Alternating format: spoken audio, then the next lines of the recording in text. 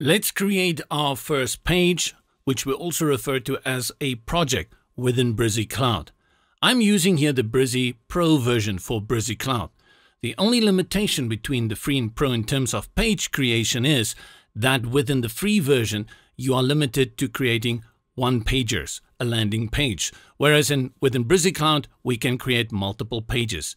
But the creation of a new project is exactly the same for the two. Here I have my dashboard, and what I'll do is I'll go to create a new project and click on the plus. Once I've done that, it will say project number 1. Highlight the text and give it your new name.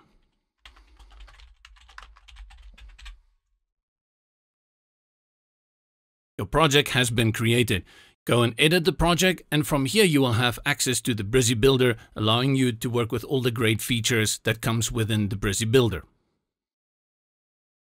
I will just bring in a few blocks.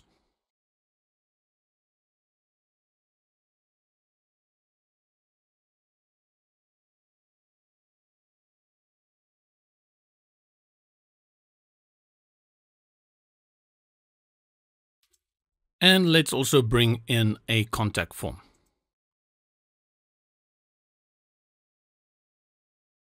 As you have just created the page, you will have to publish it in the bottom right-hand corner. Click on Publish, and once you've done that, you will see that in the future, it will remind you to update your page.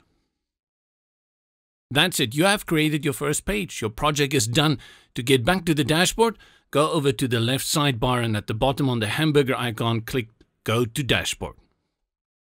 Back in the dashboard, you will notice that where it said previously published, it has given you a custom domain name now. This usually starts with a fruit name, in this case apple, with a number, followed by the extension .brizy.site. This is assigned randomly to your site as you create it, and after this you can change it to a custom subdomain or bring in your own custom domain. Make sure you watch the video on that to see how that is done. Create more projects, and of course then from here you can create as many new projects as you want. They are unlimited. For more tutorials on Brizy Cloud, make sure you subscribe to this channel to stay up to date with the latest releases and news. Also visit us at brizy.cloud and brizy.io.